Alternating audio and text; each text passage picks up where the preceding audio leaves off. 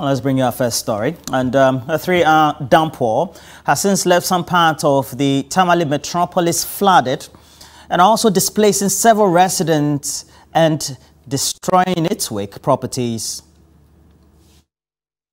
Monday's downpour, which started about 7 a.m., filled the main drains in the Gumani, Kalariga, Naluru, Kuku and other suburbs, overflowed into homes. Major roads linking adjoining communities were being covered by the floodwaters.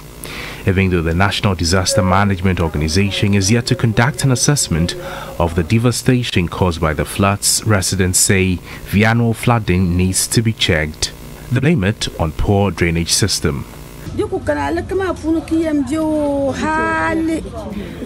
I was lying with my husband when we saw the water entering our room.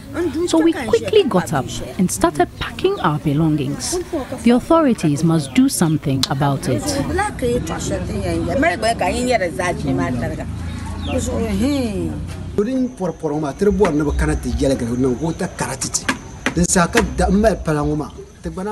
We need them to desilt the gutters and construct bigger drains to control the flow of water.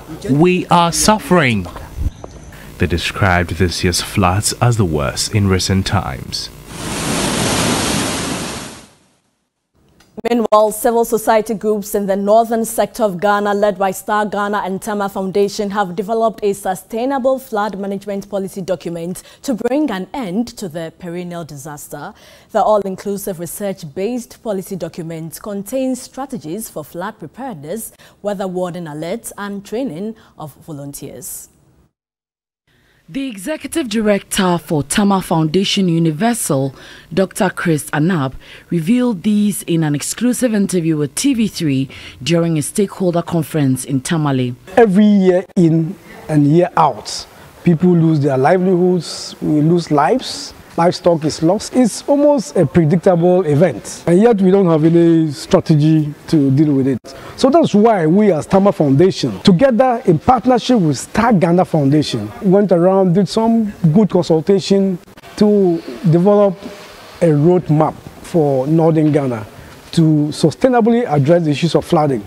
He highlighted some of the key points in the strategic document. We will find strategies for flood preparedness, what we need to do to prepare year in, year out, including weather alerts to the flood-prone communities and all that, and also training disaster volunteers in the various communities. In that document, you also find key strategic actions required to address issues of flood response. How are we able to galvanize the energies of the youth, the security agencies to be able to address the issues of the floods? For development expert and Catholic priest, Father Clement Apengwo, effective use of the religious bodies and other expertise could help reduce the burden and address the challenges better. The Catholic Church is present in every corner in northern Ghana, in one way or form or shape.